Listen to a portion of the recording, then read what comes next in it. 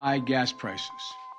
This is a problem, not just here in the United States, but around the world. The price of gasoline has reached record levels recently, the highest it's been in years. Of course, it's always painful when gas prices spike.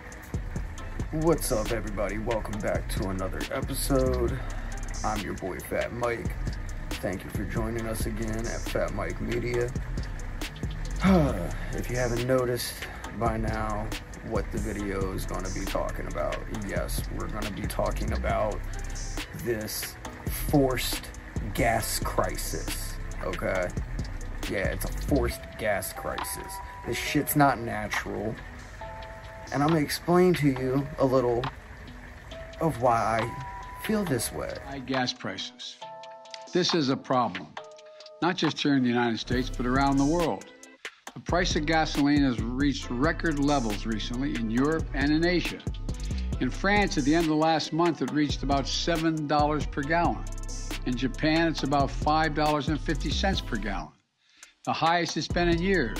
Yeah, speaking on the highest it's been in years. I wonder when that was. You remember them two assholes? Wait, yeah, you was the vice president.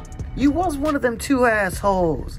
How ironic. Of course, it's always painful when gas prices spike. Today, the price of gas in America on average is $3.40 a gallon. In California, it's much higher. You say that like it's something that affects your day-to-day life, right? No, wait, we're paying for your fucking gas too. Fucking douchebag. 2 weeks ago, I announced the largest ever release of the U.S. Strategic Petroleum Reserve to increase the supply of oil to help bring down prices. And I met with our friends around the world. Other countries joined us. And those savings are starting to reach drivers. Now, today, the average price you're paying here in Kansas City is below $2 a gallon, $3 a gallon, it's down to $2.90 a gallon. Okay, Joe, please explain to me how you dropping 50 million barrels of crude oil is really putting a dent into the issue, when in 2020, about 123.73 billion gallons, or about 2.95 billion barrels of finished motor gasoline were consumed in the United States, an average of about 338 million gallons per day, or about 8.5 million barrels of crude oil per day. So, wow, you gave us enough to do us for like almost a week. And then now, today, look at the fucking price. And it is Tuesday, February 8th. Thank you very much.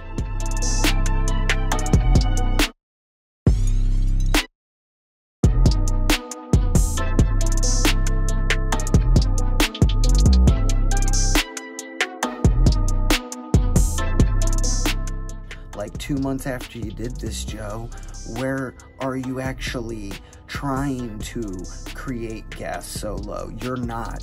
You're trying to play us for fools. You're trying to con us like we're all fucking idiots. But know what, Joe? You can't play us all. And I guarantee you, it's more than half of this country. And you love to use that 90% shit, just like fucking Trudeau, you know, 90% of the truckers are vaccinated, thinking that if you say 90%'s vaccinated, you're really gonna fucking get the other 10. But are you really gonna fucking have that much fuss over 10%? No, because it's not 90 fucking percent. You just like to try to make yourself look good by throwing out random fucking numbers that equate to shit. You just want to make it sound fucking good, sound like you have control. But know what, buddy? You can't control us, just like you can't control your fucking bowel. What must be what? What must be what? What must be what? 20% down from a month ago. Nationally, prices are down 7 cents a gallon and continue to fall. 20 cents, Joe. 20 cents. I guess I gotta give you a round of applause. 20 cents. Yep. And know what? Not even like say a month after that, you go right back to your same fucking spot. Not like do you expect us to give you another fucking applause for you to say you brought it down another 20 cents for fucking 2 weeks? Wow, that's such a fucking accomplishment, Joe. We're making progress.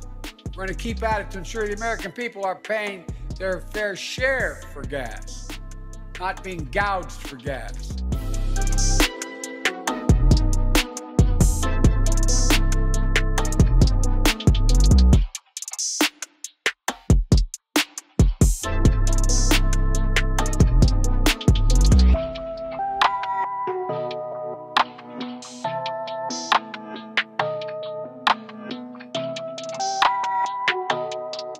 What are you talking about?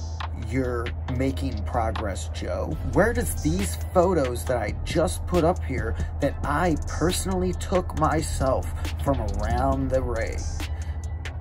How is this progress, Joe? It's not progress. You gave us a fucking couple of weeks just to go and within a month later shoot it back up. On top of that, you make it even more expensive than what it was. And then, if I'm not mistaken, it was in November that you was on the air on national TV saying that, oh, the average American can't afford more than $3.35 a gallon. But Joe, that's fucking breaking the bank on us at that. I'm not even the average American, but I'm a little below, but I work every fucking day. So, where are you helping me out, Joe? You're making it harder for me to be able to even afford to get to work. Still yet on the making progress, Joe. By making progress, you wouldn't go and revert back to the same price a month later. On top of that, you wouldn't increase it even further than what it was currently done before you brought it down to 20 cents to expect us to applaud you like you did something. That doesn't make any fucking sense, Joe. It might make some sense into your senile head, but that's because you're fucking senile, man. Bringing us a week's worth of fuel in the hopes that it's gonna lower the fucking price. Wow. A couple of weeks of low fuel price and then back the fuck up even higher? I guarantee you're probably gonna top Obama's price, and that was over $5 again. The impact is real, but the fact is we faced even worse spikes. Yeah, we did fight worse spikes than this before. Speaking of which, the Obama administration, George W. Bush Jr. Wait, and how about the Clintons? Don't forget your best idol, fucking FDR, the one that stole everybody's gold and then tried to resell it back to them. I'm announcing that the largest ever release from the U.S. Strategic Petroleum Reserve to help provide the supply we need as we recover from this pandemic. No, Joe, you didn't give us what we needed. You didn't even give us enough to cover for the time being. See, what we need is for you to take back that fucking pipeline and give it to America like it was from the start. Because now, not only have you fucked us on gas prices, but now you've given Russia a stronghold over fucking Germany, Ukraine, and other European areas. And that is because you fucking gave the only source of fuel that those other European countries had, the only source that they could get from that wasn't controlled by Russia, because they love to use electric and fuel and whatever else they can and turn it off and cut off supplies to these other parts of Europe in order to get them to grant Russia whatever they need their approval for. You helped the terrorists yet again. You are a terrorist, Joe. And definitely, no, you have not come remotely close on giving this country what we need. You've destroyed every fucking thing that we could have needed, and you continue to destroy the shit that we need, and then say that we need to do it another way. Well, know what? How about you get the other shit working and running and being productive and actually in the positive rather than the negative before you shut down other shit. What sense does it make to say you shut down something when really you didn't? You just shut it down for America to run it. You let some other country come in, take control of it, and now you're letting them push us around and telling us how much they're going to produce, not produce what we need. And if they would produce what we needed, it wouldn't need to be this fucking pricey. But know what? You cannot create a crisis and then cry about it like it's something that's natural and happened without anybody at fault, because you're at fault that it happened. If you didn't touch it, it would have been fucking perfect. We could have been under $2 a gallon on gas. Wouldn't have had seen them fucking numbers since the 90s. But no, you had to fuck that up. And know what? For all we know, you're just collecting all that money, extra money, and saying that all this shit's this way, just so you can pocket some shit, so you and your family can live like rock stars after your one term's over, because you are definitely gonna be a one-term president. Wasn't even worth shit as a vice president, let alone a president. You should have left everything alone that Trump had going, because you could have just sat back and collected fucking money. But no, that wasn't good enough. You wanted to get it all. You want all the Americans' money, just like FDR wanted all our fucking gold. Seriously, leave it to Joe Biden and he'll set us back to the Stone Age until he can get his electricity idea working 100%. Honestly, maybe we would have been better off with the guy Vermin Supreme that wore the boot on his head. At least he would have gave us a fucking horse during the time that he shut down all the fossil fuel vehicles, so we could at least get back and forth to work, or at least, so at least then the companies could have maybe the vehicles, I don't know. But either way, at least he would have gave us some type of transportation rather than just fucking skyrocketing the fuel until we can't afford it, so we'll have to be forced not to drive our cars, or some crazy shit like that. He's using these gas prices as a way to hold us hostage and drain our bank accounts because you ain't driving an electric car. Who are you to choose that for us, Joe? It shouldn't be in anybody's power to tell us. That's what the whole fucking economy runs off of. It's what the whole world runs off of. Fossil fuels and coal. The two biggest things that you want to destroy. Guess what? You need coal in order to make your little solar panels, you dummy. Oh wait, that's right. My science is completely wrong because it doesn't agree with yours. In addition, I brought together other nations to contribute to the solution. India, Japan, the Republic of Korea, and the United Kingdom have agreed to release additional oil from their reserves, and China may do more as well. This coordinated action will help us deal with the lack of supply, which in turn helps ease prices. Really, what does any of them other countries have anything to do with about releasing fuel? It's not coming to our country, and their own people will be lucky if it even comes to their own fucking gas stations. Especially for the citizens of China. But really, Joe, what does that have any fucking thing to do with America? That's not helping America. That's not affecting America. The only thing that's affecting America is how much gas you're letting these pipelines pump, and are you giving the pipeline that was coming from Canada to America, and you shut down all the work for Canadians and Americans, and now it's just strictly Russia running that shit. Russian workers and whatnot. Not American workers working for them, for Russia. No, Russia.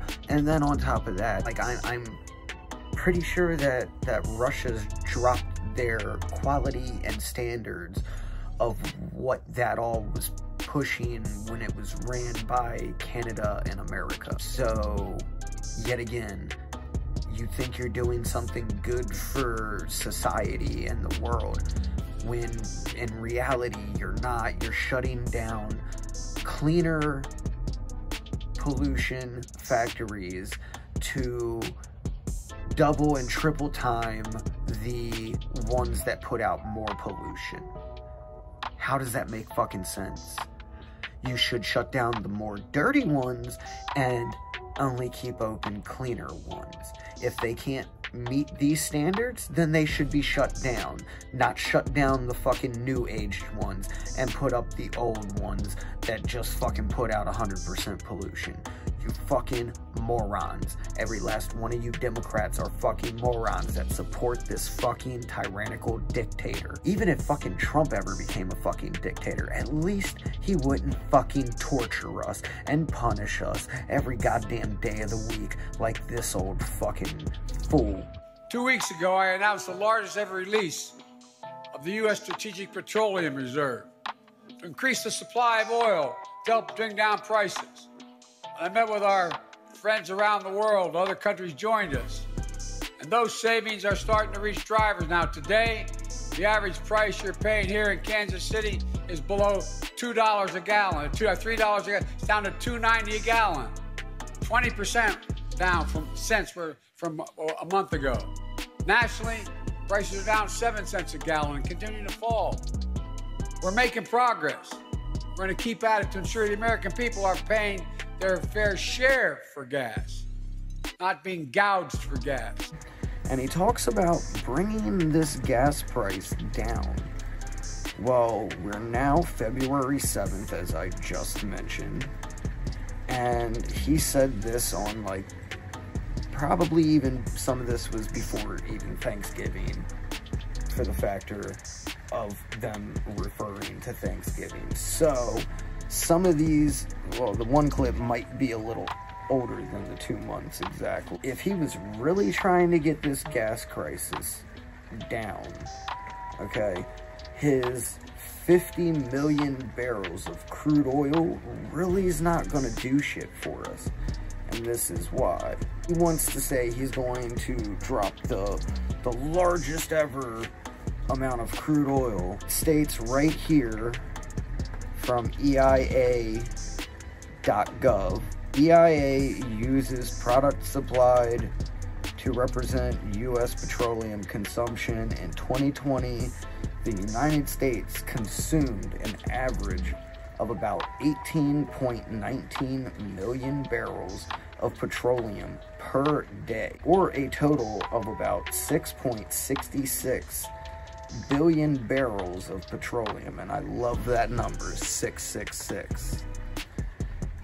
I wouldn't be surprised. They all fucking worship the fucking devil, man. As some of these fucking state buildings in some of these cities, they remove God and then allow them to bring a fucking statue of Satan into the goddamn thing. The fuck? Yeah, we gotta get God out of here and bring in our almighty, superior Satan. All hail Satan, right? They only use 40% of a barrel of the crude oil to produce gasoline. The rest is used to produce a host of products including jet fuel and plastics and many industrial chemicals.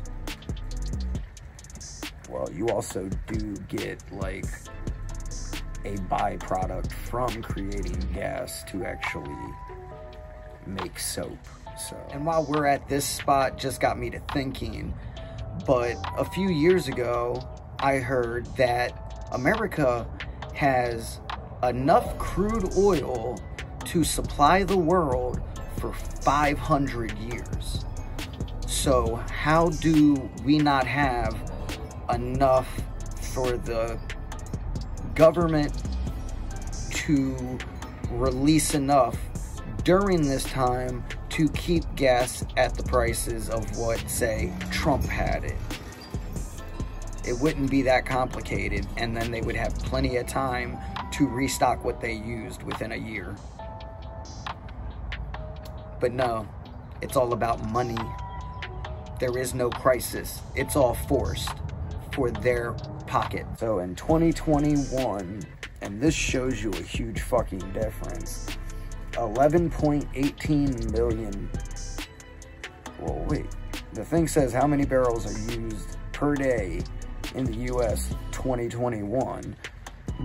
But after you open this shit, it states, in 2019, the U.S. produced 12.29 million barrels of crude oil per day, according to the U.S. Energy Information Administration.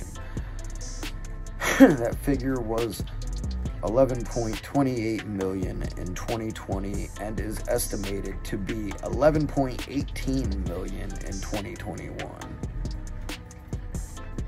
No, this totally did not answer the question. The question asked how much is used per day, not how much is created per day. So thank you, Google and CNBC, for giving out misinformation. Somebody asked how much was used, not created in the U.S., used in the U.S. But yet they want to fucking attack people like me and say, I'm the one spreading misinformation, huh? My fucking ass. You're silencing people like me so the fucking misinformation motherfuckers can just go out there and have a fucking field day with everybody, right? Right. Fuck you, YouTube. Biased ass, fucking commie ass loving son of a bitches. This platform should really move the fuck off of American soil, and we should fucking cancel YouTube from any American fucking servers. So bye fucking website, or at least in our fucking shit. China has their own shit, so they can go fucking live off of China's. I mean, really, Joe, here's like my biggest thing, is that you said back in November, okay, around my fucking birthday, that, oh, the average American can't afford above $3.35 a gallon. Go and you knock it down to barely under $3, and I'm like, any fucking week now, and it's gonna be right back up. And know what? I was right, because I love how you drop it down a penny here, 2 pennies there, and whatnot, you know? And then when it comes back, it jumps up 10, 20 cents at a time. No president in history, not even, I don't even believe Obama jumped it up that drastically like your greedy, cheapskating ass does. But like, you say that you want to get this gas down, but know what? Funny thing, it was fine where it was at until you came in. So maybe it's you that's really got to go, Joe, because that's the only thing that's going to affect these gas prices. But it's already a common thing. Like, where do you Democrats not realize this? It's a fucking trend. Every time a Democrat gets into office, higher taxes, higher gas. That's the two biggest things that change between Republican and Democrat. But the funny thing is every time, like, say how it is for when, how prices are when Democrats are in to how prices are when Republicans are, it's literally like this. They want to try to fool you and say it's opposite, but no. Gas was almost $5 a gallon when Obama was in. And tell me this, please, somebody try to answer this one, okay? If it was such a crisis for them to have gas so fucking high and yet to try to build back up to that, why is it that if it was such a crisis, why is it so simple for a Republican or a conservative of some sort to come in and just with that price? Because the only crisis that there is that these greedy Democratic Congress people have anywhere from 4 to 8 years to get up as much money as they humanly can fucking possibly get the citizens to pay them, so they can try to live a fat, luxurious life for the rest of their days after they serve, whether it's a fucking single term or a full term. It's bullshit. The only crisis that's involved to create all of these issues for us is Joe's bank account. That 10% from Hunter ain't fucking paying enough. You know, I mean, he gets paid the same fucking paycheck for the rest of his fucking natural-born life after he's been president. Where do you need to have any more than that? You could live like a baller like that. The fuck? You all want to say that Trump's the one working with Russia? Trump would have never have gave that pipeline to Vladimir. Biden gifted that pipeline to Russia. So you think, oh yeah, it was a good thing to shut down the pipeline. No, it didn't get shut down. It didn't. The only thing that got shut down was the American contract that ran that shit. That's the only thing that got shut the fuck down. It's back up and running. Only thing is now it's not going to be used to create a faster and safer method of transporting the oil from Canada to America.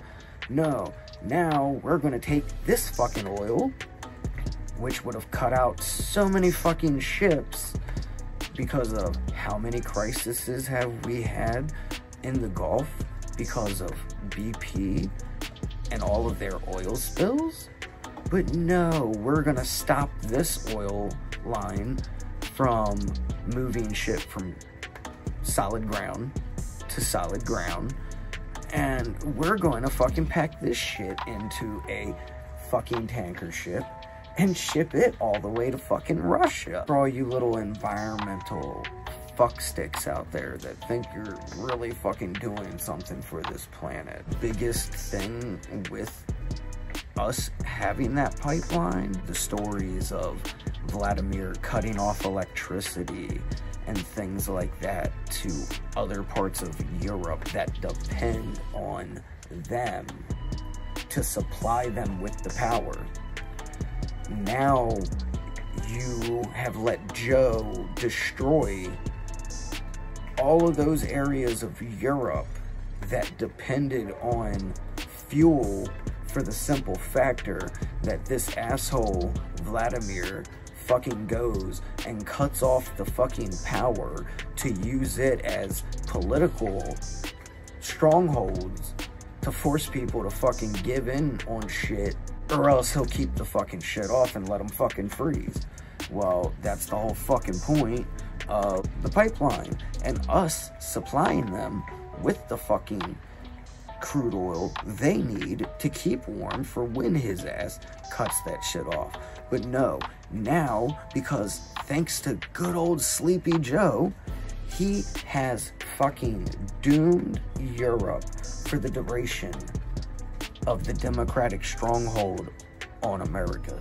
Now they're at Russia's full whim. So now he can cut off all the fuel and their power, so they won't have gas for their cars, their heaters, nor electric. He's fucked them. Thank you, Joe. You've done such a good job. You're gonna destroy the world. This imbecile is going to destroy every fucking deal we had with other countries, whether it was trade deals or fucking allies. Look at what he did in the Middle East. That fucking president fled and abandoned his people because he had enough money and shit to get out of there, right? Before Joe turned against our allies and wants us to support motherfuckers we've been fighting since I was 9 years old and I'm 33. How fucking idiotic is that? I will never look at them people, anyone from Al-Qaeda and all that. They're fucking terrorists. And they want to fucking attack our gun laws, and they need to fucking look at the fucking immigration laws because it's easier to fucking get into our country than it is to buy a fucking gun. Trying to take all of our weapons away from the legal owners is only going to allow the criminals to fucking be the ones with firearms. You can't even fucking depend on police to get there even before all this shit really went south, let alone expect them to be our fucking ultra heroes. Not even that. You want to fucking defund the police and take our fucking guns. You know what? No. I'm cool with the defunding the police. You leave our fucking guns alone, because who else is gonna fucking be able to monitor that shit other than the fucking police? Really? Like, you cannot fucking force all of these crises and expect us to believe that it's natural. Gas was half of this fucking price when Trump was in. And look at it now. Alright, well that about wraps it up for me on this video. I will add more to this topic on a future video. But until next time, please make sure to hit the subscribe button if you like this video and help me grow this channel. But other than that, I'm your boy Phat Mike. Have a good night. That's ISO. Rack it up, I got a bit of the bank to make me a safe house.